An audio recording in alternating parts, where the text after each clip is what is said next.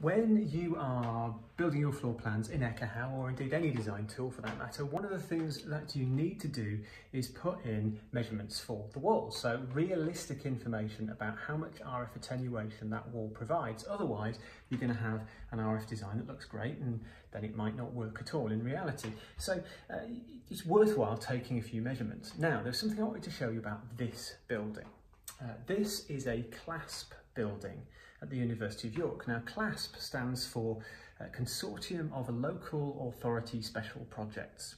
I don't know exactly when it was set up, but it was part of the post-war kind of building boom, and they went up in the 60s primarily. And the idea was that they were a modular building system that was really easy to roll out and design around. And you know, it's basically concrete floated platform, steel frame wrapped in asbestos. Asbestos is designed into the building, I'll come back to that, and then concrete panels kind of hang on that frame, and you can build them in any kind of shape you want, really.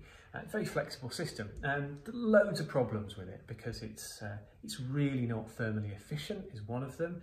The buildings, actually they've lasted reasonably well depending on who you ask, but they're well past their design life, which was actually quite short.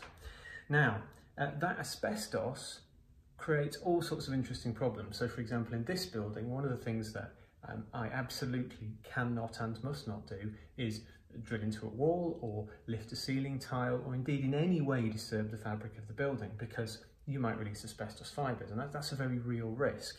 That means running cables is a problem, and the asbestos is baked into the design of the building. It's very difficult to remove.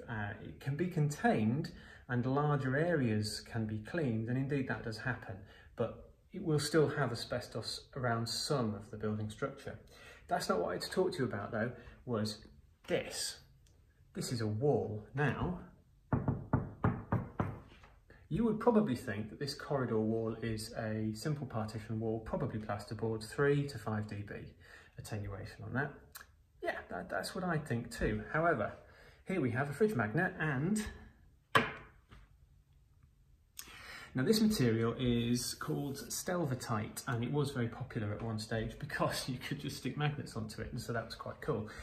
All the offices around this corridor are made of it, and the corridor walls are made of it, and everything's made of it. What stelvatite is sheet steel covered in plastic.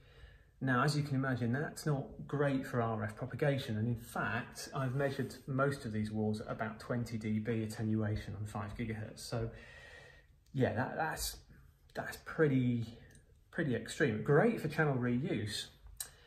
However, there's something else I want to show you. So we've checked around the building, we've measured a few walls, we've done what's sensible. All the buildings seems to be the same across the plan, and everything shows the same, and that's metal. If I go to the other side of this door here, that is plasterboard or chipboard or something, I don't know, don't really care. More importantly, that is 3 to 4 dB attenuation. So that's what you would expect to find, and this is not. And in fact, the rest of the corridor down here is not stelvatite, and at some point it's actually been refurbished, maybe cleaned of asbestos, maybe not, I don't know. But crucially, it really wreaks havoc with the Ekahau plans and deciding what's what. What do you do? Do you say it's all 20 dB walls and go for the worst, or do you start measuring every single wall? That's probably not realistic if you're looking at a design for a whole campus. So some compromise is necessary.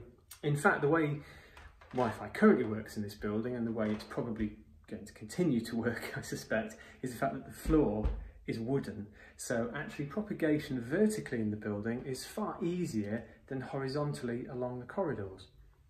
Anyway, I just thought that was something you might find interesting.